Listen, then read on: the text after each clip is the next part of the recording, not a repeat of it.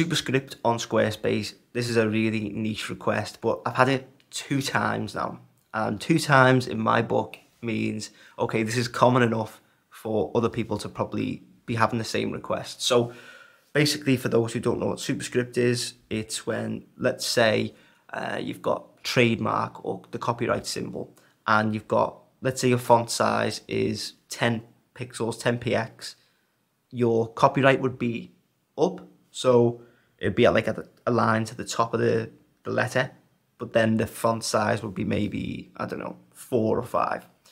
You can do this with other things, maybe like the squared sign, or in this instance for the client, what they wanted was, it's like they had like a trademarked name, and at the end it was like PVT or something, and then they wanted that to be Superscript.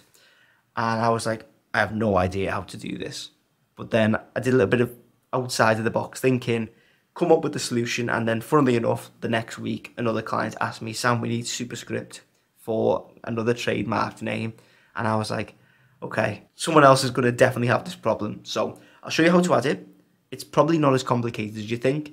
And hopefully after this, you'll be able to add it to your site or your client websites. So this is one of my client websites. They're called Naked Energy, and they have 2 products. So we've got Virtu or Virtue Hot, and then Virtu or Virtue PVT. So you can see we've got the Superscript added in here, just here like this. So how do we do this, and how do we make it different for each product? So how do we have 2 variants of Superscript? Now, it's a little bit complex, probably not as complex as you're thinking though. What we're doing is we're making use of bold and italics as the targets to apply the code to. So we can have 2 separate styles of Superscript on one page. So what I'll do is I'll take you over to the code and I'll show you how I've done it. So strong in CSS means bold, EM means italics. So you can see we've got 2 different examples here where we can add 2 different styles of, well, 2 different words as Superscript. So bold, we've added hot. Italics, we've added PVT. I've just taken that over from the client website. You can add whatever you want. If you wanted to add like code or, you know, Sam is cool, then you could do that too. You can add anything. But anyway, I'll start at the top. So what I've done is I've made this text here bold like this. And I've made this text here italics. And I've used code to basically reverse the bold and the italics. So the text just looks normal. And to do that, for strong or for bold, we have to do font weight normal. If you want it to stay bold, then by all means, don't include this. But I don't want it to look bold. So font weight normal, important. And then font style normal for italics. Then we want to add and after. So after just means after the text. If we did and before, it would sit before. Nice and simple. Then we can customize the font size. So if we just had no font size, then it would actually just be the same size as the text.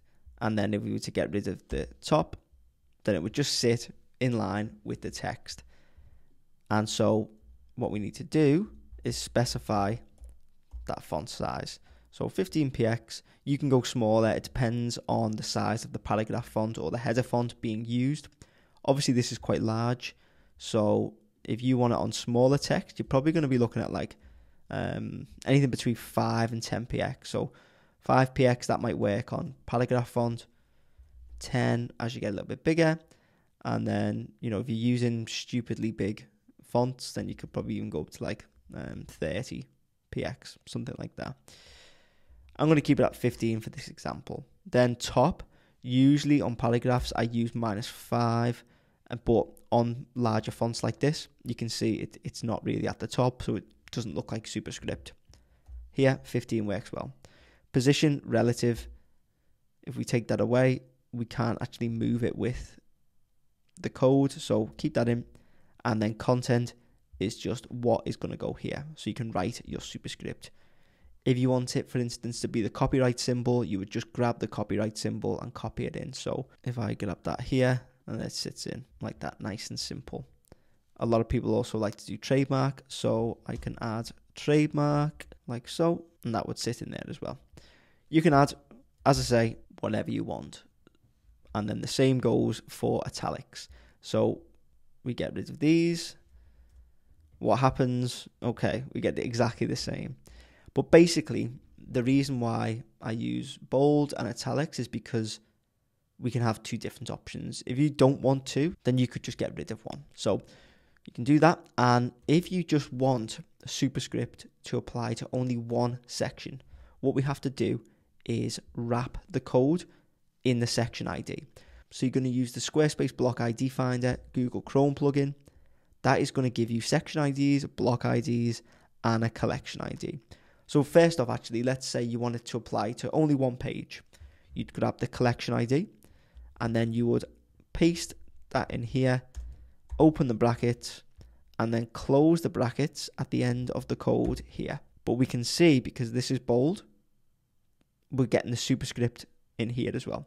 So I only want to apply this in this specific case to a section. So we go down and I think, yeah, okay, I just want to apply it to here.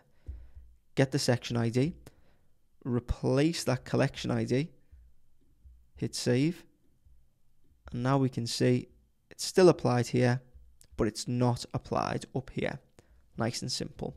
If you want to go one further and just apply it to one block, you would wrap this in just that code, and then you can see it doesn't even apply to italics. If you want to include the italics, put a comma, add that block ID, and we're golden. It doesn't apply anywhere else.